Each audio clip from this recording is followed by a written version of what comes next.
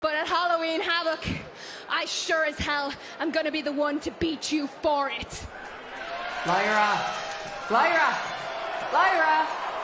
Lyra, congratulations on the win, man. You've been gaining momentum for months. But I've been watching you for years. And I remember before you got to NXT, our late friend Dean, he would send me videos of you and he said, watch out for this one, she's gonna be a star. And he was right. When I first came down to NXT, you were #1 on my list of people I wanted to share the ring with. And not because it would be history-making to see two Irish girls going head-to-head in the main event in a WWE ring.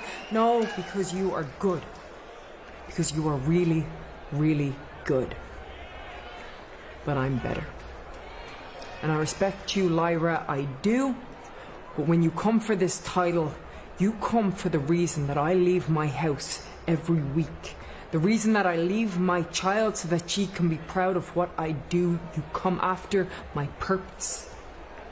And so then I have to fight like my whole life depends on it, because it really does.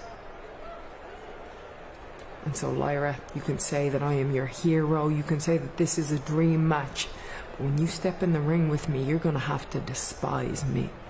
You're going to have to put that same chip on your shoulder that got you here. Because that's the only way that you're going to stand a chance. Welcome to the big time.